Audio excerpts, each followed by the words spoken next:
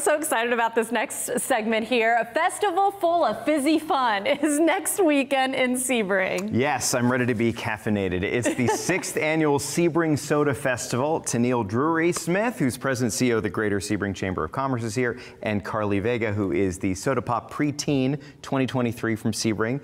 They're here with us to take us through the wonders that is the Soda Festival in Sebring that's coming up April 6th and 7th, and I'm getting thirsty. I was going to say, right? They're just tempting us. How are you guys? Welcome. Great. Thanks for having us. Congratulations. Thank you. You know, we're so excited. We got to give people at home a little background. This is something our buddy Ron, I talk about all the time. He comes to every single year, and he has been talking about how great this festival is. I want to hear from you, Tennille. Why is the Sebring Soda Festival such a great one that everybody needs to mark their calendars for? Well, it's a very unique festival. And we offer over 200 varieties of craft soda. They're small batch soda from all over the U.S. and some are international.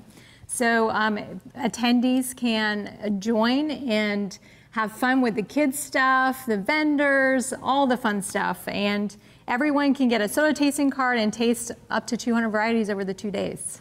So that's a lot of soda. It's a lot of soda. That's all, I didn't even know. I mean, I'm thinking of like looking at all the flavors kind of right here. I mean, you know, since you're royalty, do you have a favorite? Can you help me out? I am really plain. I like Sprite, Coke, Dr. Pepper. Not so plain Jane. But that's all right. This is a chance to kind of get outside the comfort zone, right? Yes. And try it. And downtown Sebring is such a wonderful place to go in general. So if you're going for the festival, there's lots of fun stuff to do all around there, you know, shops and other things. So that adds even more to the variety. Yep. If I come there, here's my question. Do I get to meet him?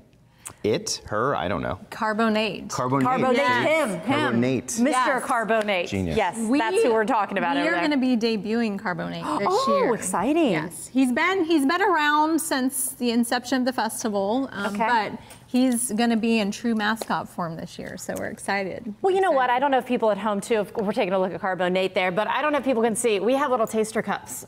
Yes. This means we need to get busy here. Little jars. What are some flavors? Let's pour some. Tennille, pour some. What are the unique ones that you brought us to try here today? So Avery's they're fun for the kids. Okay. Like this one is dog drool. Yeah. I'm going to be drinking.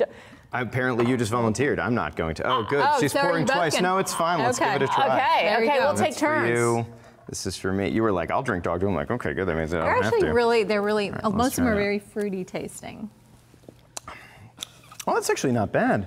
Oh, yeah. And I like how light that is. I mean, I've been licked by dogs, and this tastes better than that. I like that. Tastes better than that. Okay, my eyes go to the bright pink, too. What do we have next? Oh, you want to pour that one? Let's do it. This one, fungal fruit. Yeah, fungal fruit, yes. Fungal fruit. We have all kinds of fun names. I bet Carly is a fun gal, which by the way you are pouring here, give people an idea of how does one get the title that you have now had. Is there a pageant involved, or what does it mean to be the preteen queen? It is a very fun experience, I would say. You meet so many new people.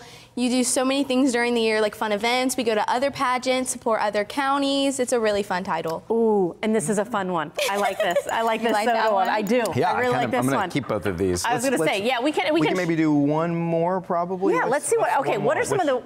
So I'm gonna choose Moxie. Oh, Moxie is my favorite. It's actually one of the oldest craft sodas. Time out. Ron is behind the camera. He goes, he heard us. Okay, is that one we have to try, Ron? Yep. Yeah, established 18-something on that. It's like 1857. It is one of the oldest I was craft going to finish that one. I didn't. Not from the 1800s. Okay, this bottle is brand new. All right, here we go. Let's try Moxie. Does this go back to like one of the first? Yes, it does.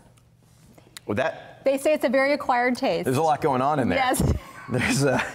It's a root beer. I kind of like it. It's a root beer. Yeah, but it feels like the root is still in there a little bit. But I kind of like it. I don't know, what does that say? I kind of like it. Yeah, I mean, I want to keep drinking it, so that's a little weird, but I'm going to try it. Very good. Distinctively different, so yeah. Very good. Yes. Okay, I have heard such wonderful things. I am so glad that both of you were able to be here. We want to make sure our viewers know how they can go and have 2 days of fizzy fun with you and Carbonate as well. SebringSodaFest.com. That's awesome. Great ambassador for Sebring, Carly. Thanks. Thank you. Thank you.